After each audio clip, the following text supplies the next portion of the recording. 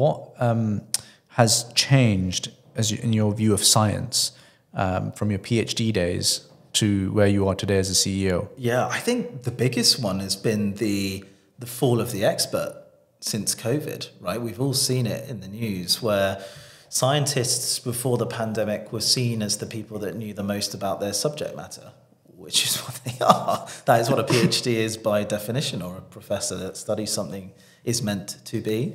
But in the public opinion, experts no longer hold that sway. You know, there's a significant distrust of a professor, you know, Smith on the TV that's telling you about something. I mean, I just read an article that apparently 42% of Americans think that when they hear an expert, they're telling you the exact opposite of the truth. Not just like a slight fabrication or like blurring, the exact opposite.